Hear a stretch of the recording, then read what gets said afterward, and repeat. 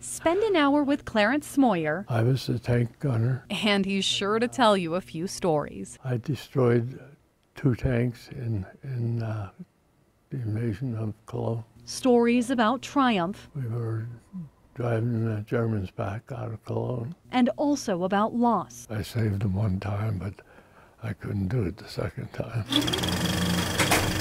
Moments We interrupt our program to bring you a special broadcast. that made history. Now for the German.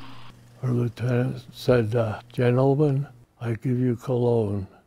Let's knock the hell out of it." And we obliged him. History captured in these black and white films And now here's a bulletin that's just been handed me.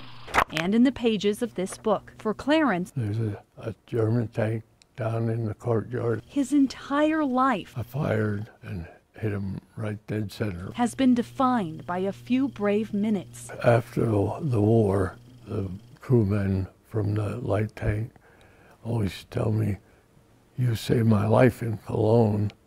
Stories he tells to remember It never goes away. It stays with me all the time. so that no one will ever forget. I hope they realize the hard times we went through during the war. And today, the stories in this book came to life in downtown Denver We'll take you over here and we're going to take you up the ladder. when Clarence boarded a tank Take your time, one step at a time. for a very special ride to honor a Denver hero killed in World War II, General Maurice Rose. Greatest general in the war. He always used to tell his men, "We'll lead from the front."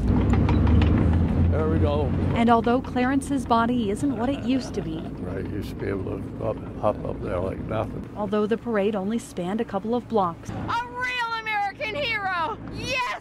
this ride told the story about the soldiers who sacrificed everything for the sake of history. They don't teach anything like that anymore. Megan Lopez, Denver 7.